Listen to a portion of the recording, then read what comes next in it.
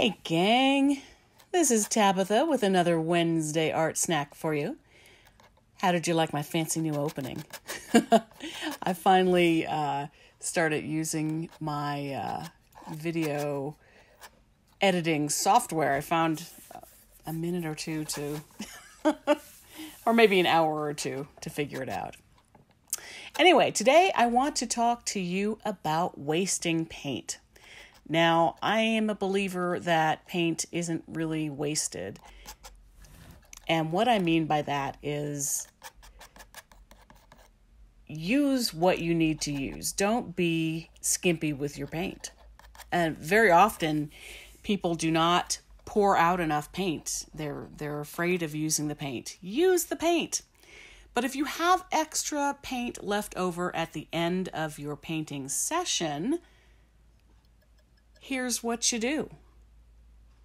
Grab another canvas and use it. This is how I save paint. I don't waste it. I put it all to use. So this canvas that you see here is a really old landscape painting that I had started, I don't know how many years ago, maybe 10 years ago. And it's just been sitting in a corner someplace gathering dust. And so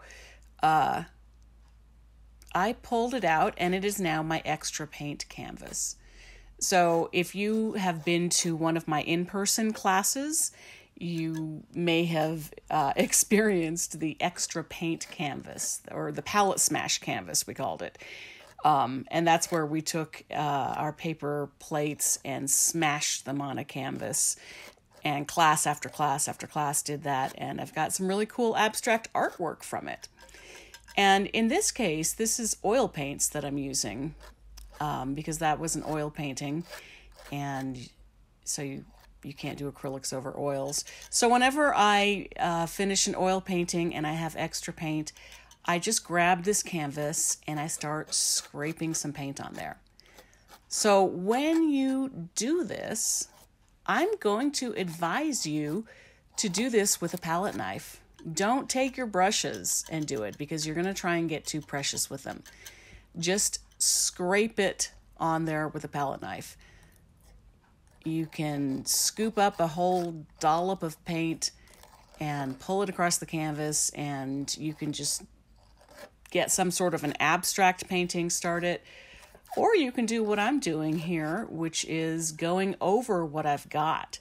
So basically, I'm changing this painting by going over it with different colors, changing the colors up, and ultimately I'll change the composition too.